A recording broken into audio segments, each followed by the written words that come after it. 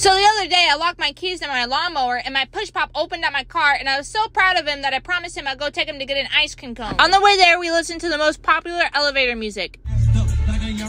Then we pulled up to our local King Burgers and we ordered the most delicious chocolate ice cream cone. When we got up to the window, Pushy opened up his savings account and he handed the flight attendant the money. I gently grabbed the ice cream cone and Pushy was so excited that he got lost in the sauce right away. Pushy was so stuck in there, he said he was gonna brain freeze. I said, don't worry, Pushy, I'm gonna get you out of there. I'm gonna save you like you saved me. Pushy was stuck for literally 3 hours. I thought about calling Papa John's to save him, and then I was like, no way I'm calling Papa John's. And then I saved him, and I was like, yes, I do like today.